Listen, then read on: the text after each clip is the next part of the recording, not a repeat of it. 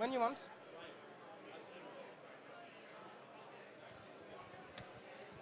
Okay, hello everybody and welcome to this talk about the path to CDI 2.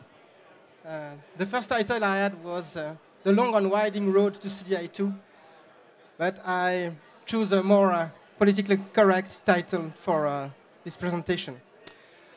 So I'm Antoine Sabot-Durand. I'm working at Red Hat, and I'm the co-spec lead on the CDI specification with Pete Meyer. I'm also involved in CDI community development, and I'm also a tech lead on a little project called Agorava, which is related to social network and CDI. You can follow me on this Twitter handle. So what this is about, what are we going to talk about? We'll start with a fast flashback on CDI specification, version 1, 1.1, and 1.2. And after that, I will try to explain how we are going to gather feedback for all the features for CDI 2. How we manage to gather all the feedback from the community and over spec. After that, we will deal with the CDI 2 new feature we want to include, we wish to include in this new version. To finish with the fact that everybody is welcome to the specification and can contribute to it. So let's start with the good news. The CDI 2 specification started 1 month ago. So it's a GSR 365, and it was the first Java E8 GSR to be proposed and voted. So hooray. Right now, the expert group is still in formation. So it's still open. You can come, you can decide to be part of the specification. We also have a very open mind in our organization, and we want to have the best from the community, so it's open to everyone. You don't have to be part of the GCP or the expert group to contribute to CDI. All contributions are accepted. So let's go back in past to see what was the story of CDI, what happened previously. The first version of CDI was released in 2009, and it was one of the major GSR for Java E6. And we had an evolution in Java E7, released in June 2013, and at the beginning of the year, we released a maintenance release on the CDI. It was the 1.2, and as I said, the CDI 2 specification starts in September, and we plan to release the final version in 2016. I won't go through all the bullet points in different versions, but CDI 1 was a very big specification included in Java E6. It introduced dependency injection as a standard in Java E. It added it in a very specific way, a type-safe way in Java E. And it brings another stuff very interesting to the platform. It added the ability to decorate, to add AOP to Java E by decorating or intercepting the different objects with a type-safe approach. And it has also an event bus that will allow to trigger and listen to different events with the observer pattern. And finally, one of the most interesting things that was introduced by CDI, in my opinion, is the CDI SPI and the possibility to extend CDI with the portable extension mechanism. This way allow to extend CDI, but also Java E. It's a way to add feature to Java E in a natural way without waiting for a new release of Java E. And that was a very big novelty in Java E6. With Java E7, we released CDI 1.1. I won't go through all the points again, but in fact, it was mainly correction from CDI 1. It had more information about metadata on bean, interceptor, event. It had another way to deal with scope and bring a solution to activate scope easier, in an easier way. And the fact that with iterable context, we could start to destroy our bean without waiting for the context to be destroyed by the system. So a better control of all the managed bean in the CDI bean manager.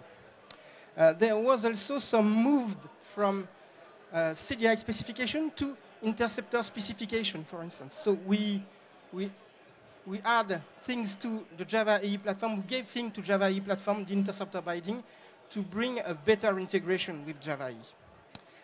At the beginning of the year, we released a maintenance release on CDI.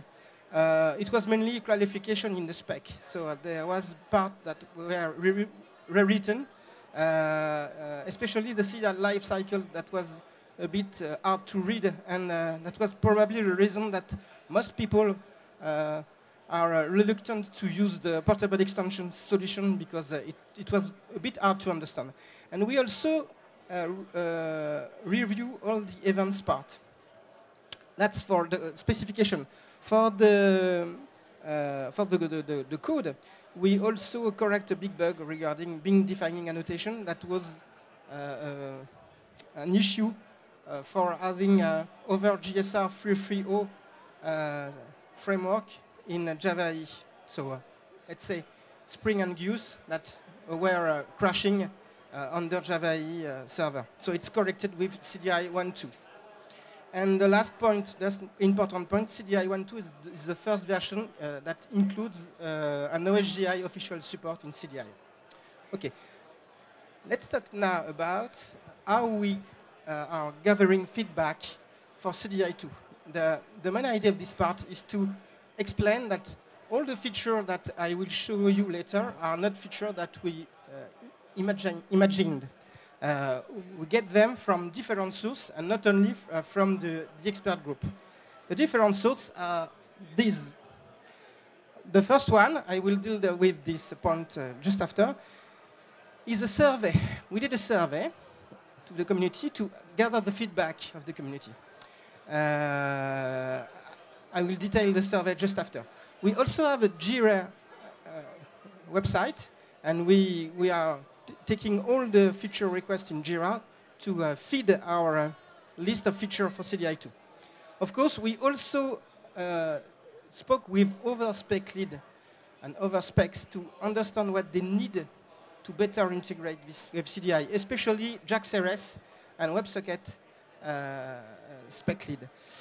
We also intend to discuss with JMS spec lead to have their feedback and know what they need to have a better integration with CDI. And of course, we also had our own feature list as an expert group, and the experience that we had on CDI 1. So let's talk about this survey rapidly. So in fact, there were two surveys.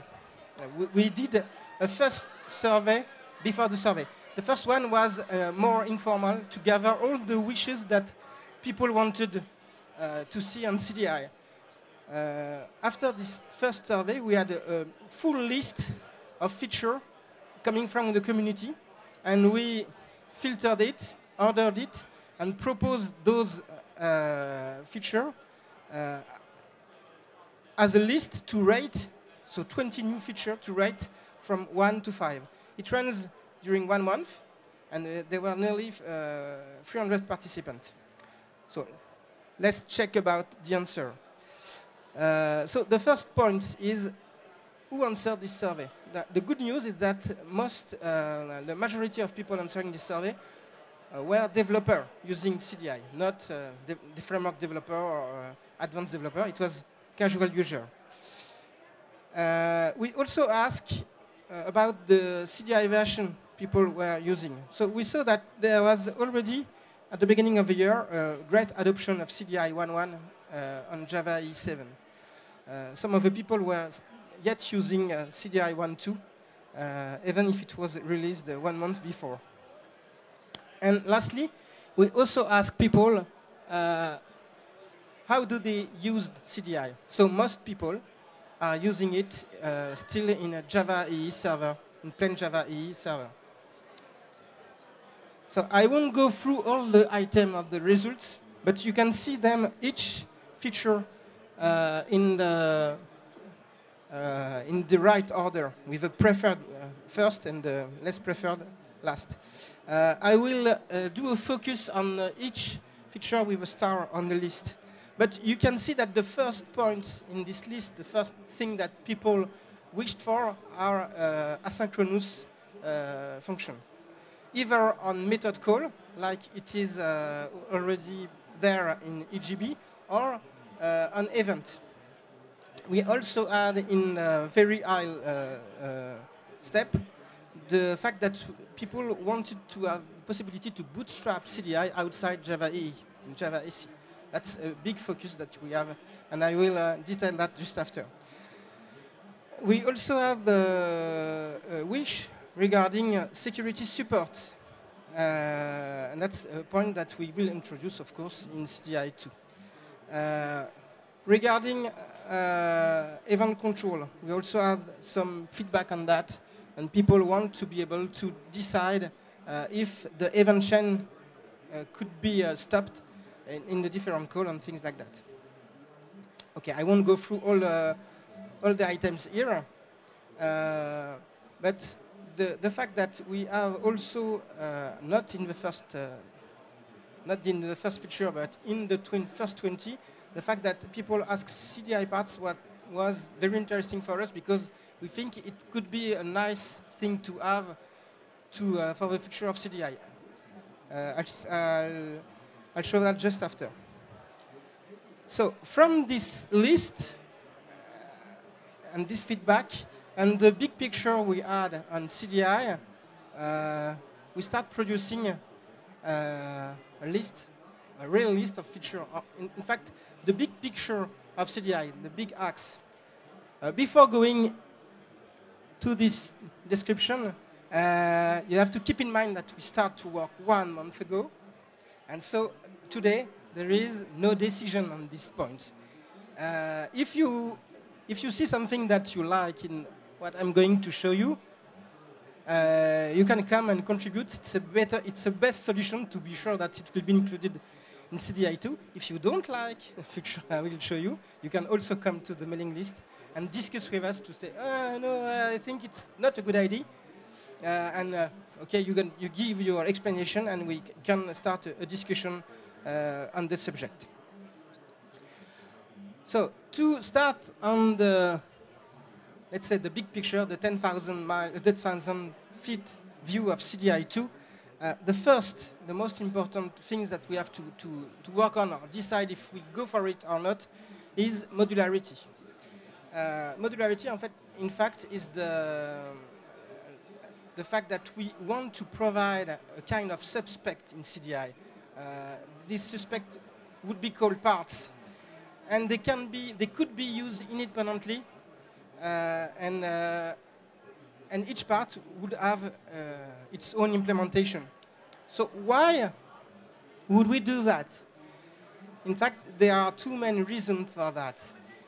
The first is that we want to add new feature to CDI. In CDI 2, we will add a lot of new feature, or correct existing feature, but we will add new feature. And the problem is that we want to avoid making CDI a big specification, a bloated spec, and we want to find a way to have little part that we can use independently and avoid that.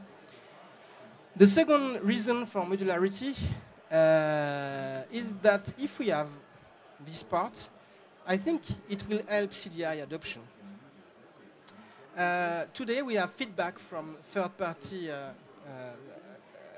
users, especially specification, and they say that CDI is usually too big for them.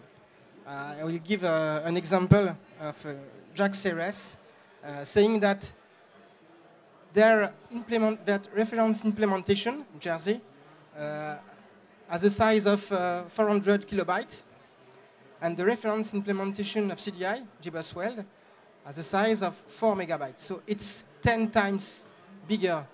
And they say, okay, if we build the new version of JaxRS and have a strong dependency on CDI, we don't want to tell our user, okay, you have to use CDI, it's better to use CDI, but in your application you have to bring with you something 10 times bigger than the basic framework to assure the component stuff. If we add parts, we could provide a little bit of the specification, helping other spec to use only what they need. So what about those parts? Today we are thinking about 3 parts. The first would be CDI Lite specific parts, not specification, subspec. So it would provide dependency injection without all the bells and whistles in CDI, without events, without context, AOP, or SPI. It will be basic dependency injection. So the implementation would be very light and could be used, for instance, for JaxRS or other specification. And it also would provide a dependency injection solution for a mobile or constrained platform. It would be a nice thing. The second part we are thinking about is an events part. So take all the event stuff in CDI, the event bus, the observer, and so on, and provide a subspec with this event bus. So it's also something that people asked, to be able to trigger event and listen to event without having to get all the stuff in CDI, the dependency injection, the SPI, the portable extension, and so on.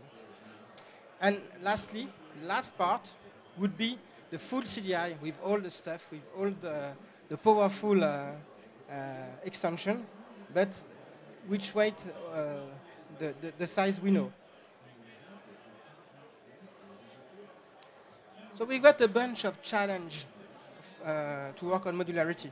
The first is quite obvious, but when we are working on a specification, we have to be sure of what we are doing, because we can't go back.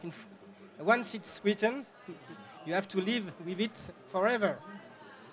So we have to discuss about those parts to be sure that it's not too much or not enough precise. So to speak about granularity. The second challenge is the fact that if we go this way, we should provide reference implementation and TCK for each part. So here, instead of having one reference implementation and one TCK, we would have 3 of them. That's for the bad news. For the good news is that each of these parts would be a subpart of the implementation. So we can imagine to find a way to cut the implementation to provide the reference implementation for each part. So it could be quite straightforward, but it could be also become a huge work if we make mistake on that. Okay, we also want to provide with CDI the Java EC support. What is it? It is the possibility to use CDI outside Java EE. Right now you can do that. You can do that because implementation provide a way to boot CDI outside Java EE. But this way to boot CDI is not specified. It's not standard. It's in each specification with their own way of doing it. So why would you need to have Java EC support? The first point is to provide a way to use CDI to build new stacks. For instance, we have an example of a CDI contributor who created a new stack with CDI, REST-easy, and Undertow. So it's not a desktop application, it's an application server, but a new application server based on CDI as a programming model. So today, it did that with the possibility of integration of Weld. tomorrow, we want to provide the same possibility, but at the spec level. And again, having Java SE support will probably boost CDI adoption, because we've got a bunch of spec in Java EE, for instance, GPA, for instance, JaxRS, the servlet specification, that can be booted in Java SE. And they cannot use CDI right now, because if you boot JaxRS in Java SE, for instance, and that CDI cannot be booted in Java SE, you can't use CDI with JaxRS. So we need to provide the same support than this specification to be sure that they will be able to use CDI outside Java EE. So what are the challenges regarding Java SE support? The first is not very hard, but can be a bit long. We have a lot of reference on Java EE across the specification. So we have to harvest all these little reference to Java EE in the specification, when we talk about session bin, resource, and so on, and create a new chapter dealing only with that and saying, okay, what about CDI when it is used in a Java EE environment? That's the first part. The second challenge is to decide what existing Java SE support we want to standardize. Today we have 3 solutions. We have the solution coming from Weld, we have the solution coming from Open Web Beans, so both implementation are the solution to be booted in Java SE. And the last one is the solution provided by Apache Delta Spike, which provide an abstract solution to boot CDI in Java SE. So we have to discuss the pros and cons of each solution and perhaps create a fourth one for the specification. And the last challenge is the fact that we will have to add an SPI to CDI to ease its integration with other framework spec. Let me give you an example. When you use CDI in Java EE, you've got all the technical stuff around, like the transactional manager. You have feature in CDI, for example, the observers that are linked to the transactional manager. If you get CDI outside Java EE to Java SE, you need to provide a way to hook those technological bricks to be able to create your new stack. So we have a work again on that. Next big feature we want to work on is on events. We want to enhance events in CDI. The first point being that we'll need to provide asynchronous event. So it seems quite straightforward saying said like that, but it can be a bit cumbersome because we have today multiple types of events. We have standard event and we have event linked to transaction. We have observer that are linked to the end of the transaction, if it succeeds, if it succeeds, if it fails, etc. So we have to think about that and what we support, what we don't support. The second point is the fact that it would be nice to have a way to order events. Today, events are called, observers are called in unknown order, in random order.